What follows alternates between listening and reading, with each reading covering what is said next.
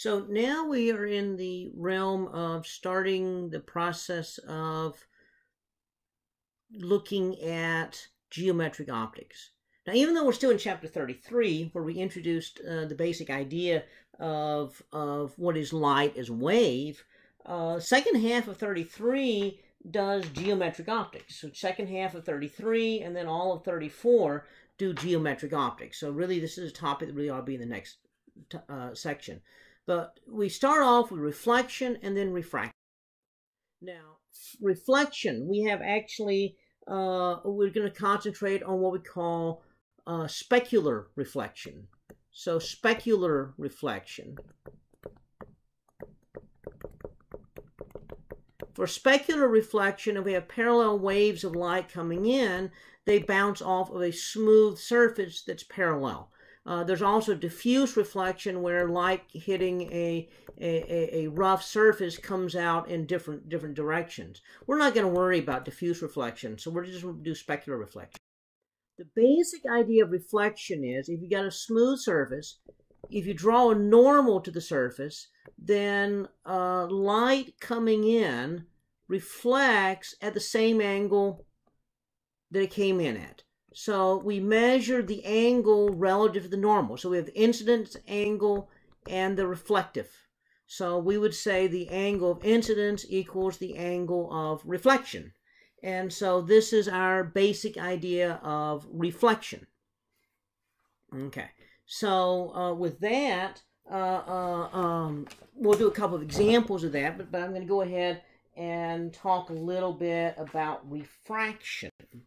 Because that's our next idea here, is what if light refracts? In lab, we've already introduced the idea that speed of light could be different in a medium. We've talked about it here too. We've said, for example, that if you have a material here and light's traveling through the material, the speed of light in a vacuum is going to be 1 over square root mu naught epsilon naught. The speed of light in the material is going to be 1 over square root mu epsilon, where epsilon is actually going to be, this is going to be 1 over square root of the magnetization mu naught and the dielectric constant epsilon naught. So that means this is always going to be less than the speed of light, because K and M are always going to be greater than or equal to 1. And so the ratio speed of light to the speed of light in the material we call the index of refraction, N. Now, we have a material called N1, another material N2. Now, I'm just going to make an assumption here, for example, that N2 is greater than N1. It doesn't have to be, but for this example. So that means if I have light rays coming in like that, okay, so I got beams of light coming in like that, and we know that light is waves, so if I draw a line for the wave front, so the top of each wave, okay, here, likewise here and here, but the light doesn't travel as fast in here. So in the time that it takes light to travel from here to here, it only traveled a little bit here. And so that means this is going to be bent like that. And so here it only travels a little bit, and here it travels more over here. And so what happens is that if these lines are perpendicular to the wave fronts, lines here perpendicular to the wave fronts are going to be a different angle. So we can call this theta 1 and call that theta 2. And so what happens is that clearly light appears to bend. A beam of light or ray of light appears to bend in the material. So let me zoom in to this little area right there. So what we've got is, we've got the surface, okay, we've got the normal to the surface, we have some light that comes in here, you know, another parallel beam is right here, they appear to bend right here. So this is theta 1 and this is theta 2. So if I draw a perpendicular right there, so that's perpendicular, and then here I draw a perpendicular right there. Okay, so if this is theta 2, then this is also theta 2. If that's theta 1, then this has to be theta 1. Now, you think about, well, why is that the case?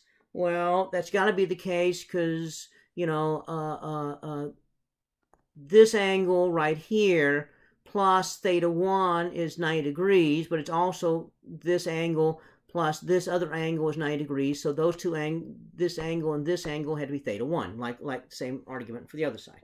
Okay, so now we look at it and we say, well, if we look at it, you know, we can call this distance right here D2, and that distance D1, and then this distance right there is L.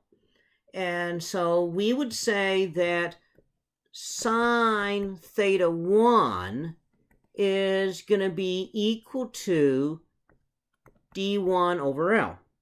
Likewise, sine theta 2 equals D2 over L. Okay, so with that, we know that L equals D1 over sine theta 1.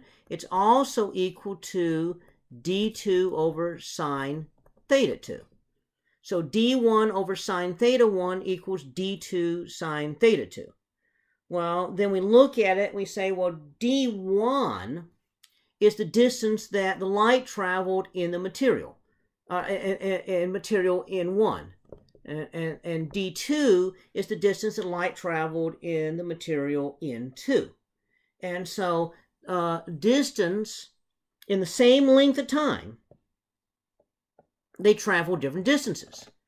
And so that means that D1 is the speed of light in material 1. That's going to be speed of light over N1 times time. And then D2 is speed of light over N2 times the same time. Okay, so we can plug that into the expression that we just had right there. Okay, so we could then say that C over N1 t divided by sine theta equals C over N2t divided by sine theta 2. So the t's cancel, the c's cancel. We can cross multiply here, and